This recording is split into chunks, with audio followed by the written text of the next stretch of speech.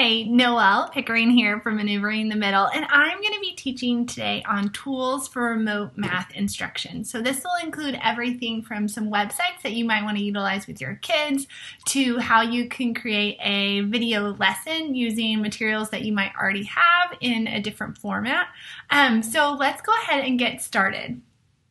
And I'm actually using Loom, one of the tools that I am going to discuss, but for the purpose of the rest of the presentation, I'm going to go ahead and get rid of my little face down here.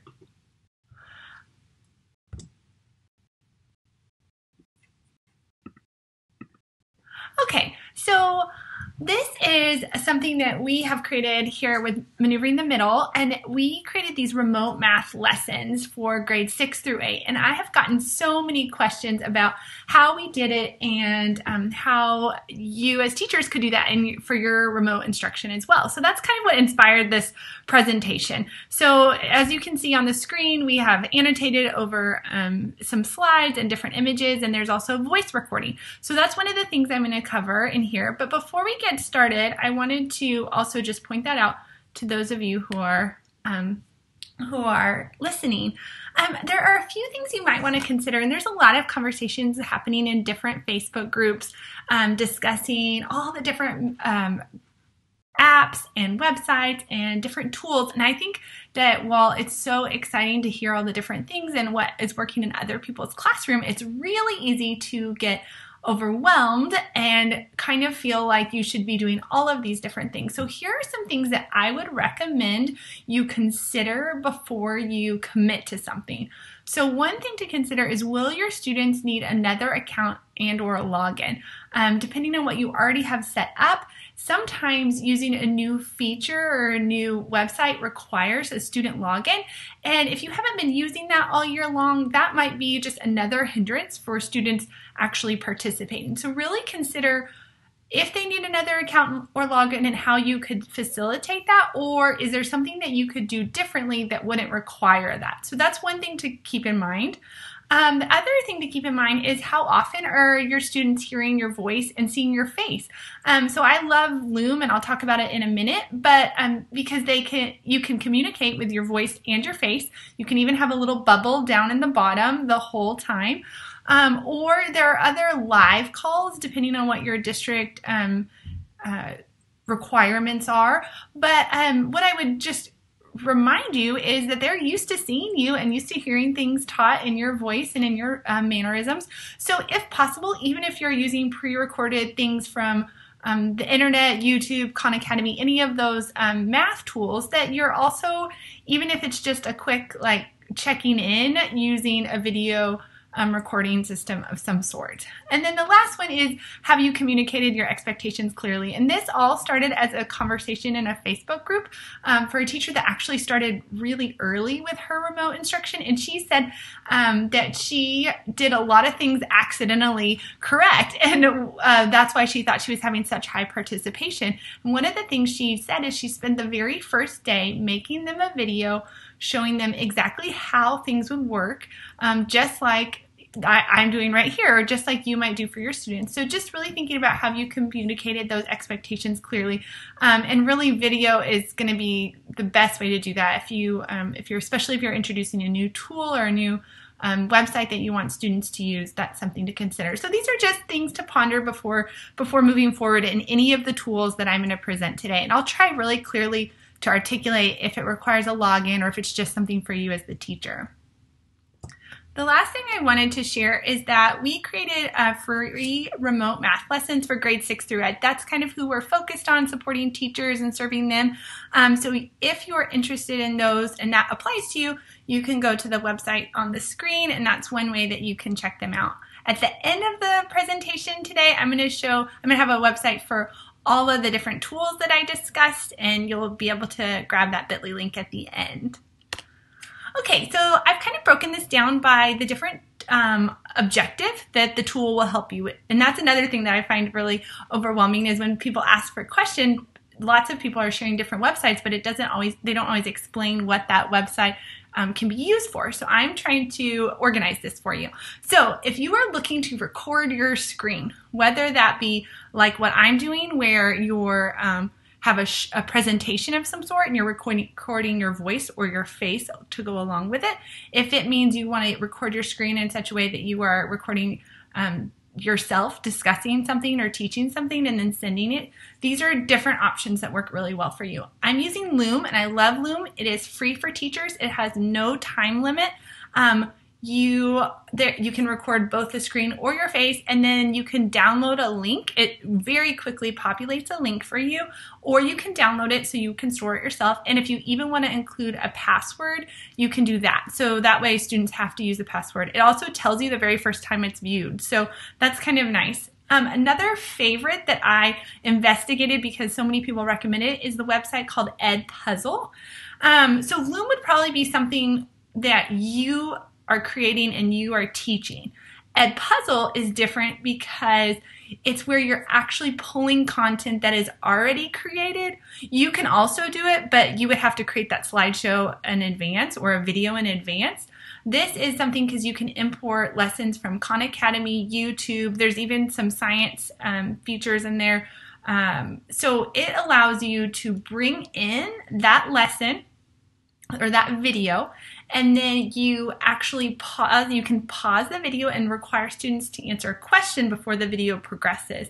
It's also really nice because it'll tell you who watched the whole video. You can have different settings that they can't move forward until they answer the question, things like that. It has a lot of really neat features. The learning curve was not too steep. I don't think I was able to pick up on it rather quickly.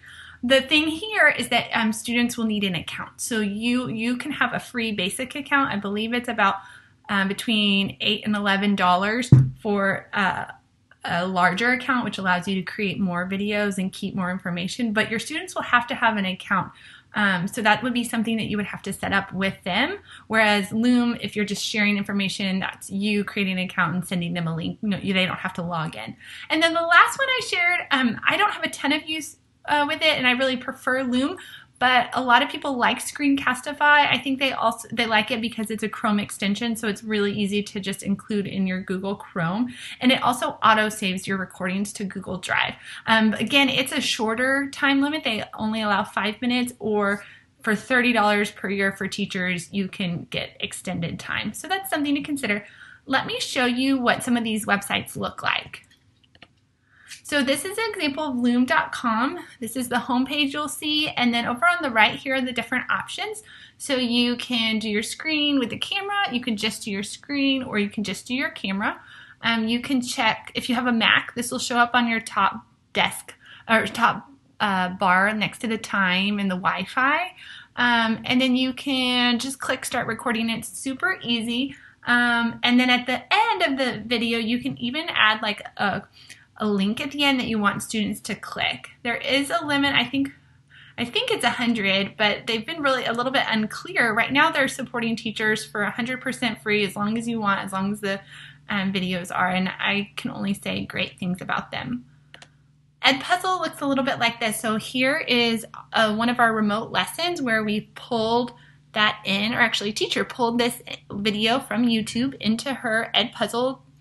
And once there, over here on the right, you can see that there was an open-ended question. So she wants students to answer that, and they have to either submit it, they can skip, or they can rewatch. So it kind of creates checkpoints along the way.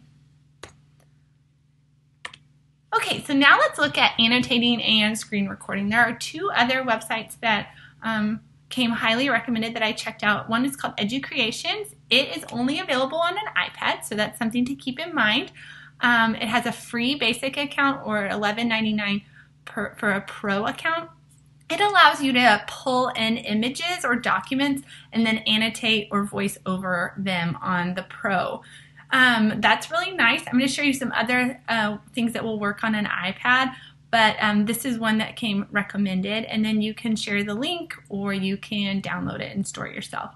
And then if you're looking for something, there's another one called Dosery. They have an iPad that's free in the App Store, and then they have a $30 one for a desktop, and it basically allows you to do the same thing.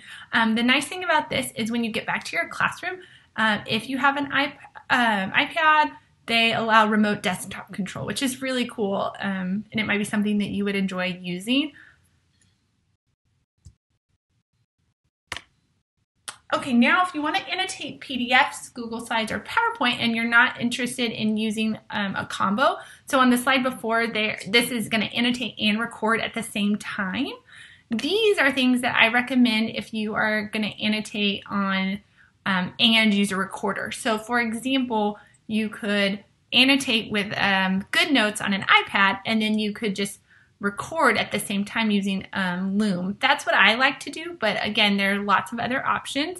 GoodNotes is an app on the iPad, and it's a $7.99 one-time fee. You can connect your Google Drive or your Dropbox, and you just bring in the documents. So once you connect them, it's really nice. They're all there. You choose the document, and then you can annotate over it. You can highlight. You can add little images or drawings. It's really nice for some sort of presentation, especially if you're explaining something to a student. And then Lumen PDF is free for 14 days or $5 for the month, and it allows you to annotate by integrating Google Drive. Now, I will say annotating like with handwriting is going to be so much easier on a tablet versus on a desktop. So I'm going to show you some options there in just a minute. Okay, so here are tools for annotating. So if you have an iPad already, it may be compatible with an Apple Pencil, and it'll definitely be compatible with a stylus that you can grab off of Amazon. And so that would be what I would most, I think you'd have the most success with, because it allows you to use apps from the App Store, and you can use it in different functions. But if you don't, and you're working on a desktop or a laptop, you might be interested in a Wacom board or an Xpen board and their annotation. So it kind of works like a special piece of paper, or a special, like almost like feels like a clipboard. And it comes with the writing utensil, and you'll be able to annotate using that writing utensil. So they either plug in or sync to your computer, and so that way you have that ability to write and actually write with your handwriting instead of trying to write with a mouse. And these are quite a bit more affordable than the iPad and the Apple Pencil. They both range in the $60 range, whereas an iPad and an Apple Pencil is going to be several $100s. So that's another more affordable way that totally works and would make it a little bit easier to annotate. Okay, so let's say you want to add some interactive tools to your toolbox or your virtual classroom. Here are some that I would recommend. So we have Quizzes, Quizlet, and Gimkit, and they all are similar but a little bit different. So depending on if your students are familiar with any of these platforms, I would definitely start with the one they are most familiar with, if possible. And then I would also start with ones that you feel most confident in. So all of them are going to be some form of a review game type show game, things like that. So Quizzes is going to be a student-paced one, and in that you can actually create your own. So you can create matching, vocabulary. It's kind of like a flashcard system that they can that they create a game out of. It's also similar to some of these other ones, but the main difference here is that it is a student-paced one and that students will play individually. In Quizlet, it's a collaborative one, so this is going to require a little bit more tech on your side. You're going to have some form of way for grouping the students.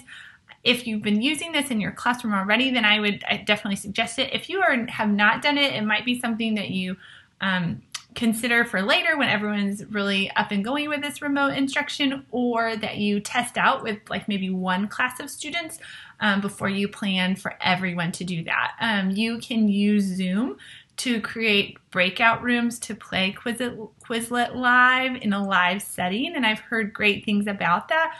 But again, it takes a little bit more work up front because it's a collaborative thing, so students will have to be grouped together. The students will have to be on the software at the same time, things like that. And then Gimkit is another great game show review, and it has its kind of twist to it is that it has power-ups, so there are free and paid versions, and you can create or use already created quizzes. The students do play individually here. There's a little bit more competition in the sense that students can earn power-ups, and then they can play those to make their questions worth more points. So there's a little bit more of an incentive there or strategy, I should say. But again, I would just recommend starting with whatever you feel most comfortable with, whatever your students feel most comfortable with. And if you haven't done any of these, then maybe that's something you kind of get your feet wet with remote instruction before introducing these. But these are all great options for games. Okay, I wanted to share a few more math-specific websites. If you haven't tried Desmos, this is a really great activity. Everything on there is free. They are all student-paced. Now, they are designed to be used in a classroom environment, so there will be times within the student or the teacher guide or even the student guide where it'll like tell students to discuss, or it'll point out things that you as the teacher can discuss. So obviously those would be a little bit more difficult to integrate as far as facilitating that. However, all the activities students can do on their own. They are activities and explorations around a math concept. So whereas the slide before where I talked about games, that would be something that you have already taught, that you're using as a review, or that you're practicing. The activities in Desmos are a lot of times intended to be used as an exploration or an introduction or an extension to a different concept. And I will say they are mostly focused on grades 6 through 12. So that's something to consider when you're looking. And students work individually in this setting. And then if you're younger, there is a website called Dreambox. It's normally something that's a little bit on the pricier side and something that districts subscribe to. And I believe they had a parent account beforehand, but now because of COVID-19, they've really opened it up for a free 90-day trial for teachers and parents. So this might be something that you, again, if this is a new thing, that's one more login and one more thing that students are going to have to keep track of, and parents as well. But it may be something that if a parent is asking for additional support, you could point them to this free trial for 90 days. It's more focused on grades 6 through 5. I believe it goes older, but and these are again more student-paced practice type activities in a gamified format. And I wanted to share all of the links here. I have a blog post, and you can find it at this bit.ly link here, bit.ly/remote math tools. Make sure to capitalize the letters correctly. But there's more links on that page than I included in the presentation, but I did want the presentation to be something that was helpful and more succinct. The website, the blog post has many more links and ideas, but I wanted to share what I figured were the best ones to get started with to address the specific needs you might have in your classroom. So I appreciate being here with you, and I hope that this was something that you found helpful and can take back with you in your new e-learning environment. So best of luck, and I'm happy to answer any questions if you have any. Thanks so much.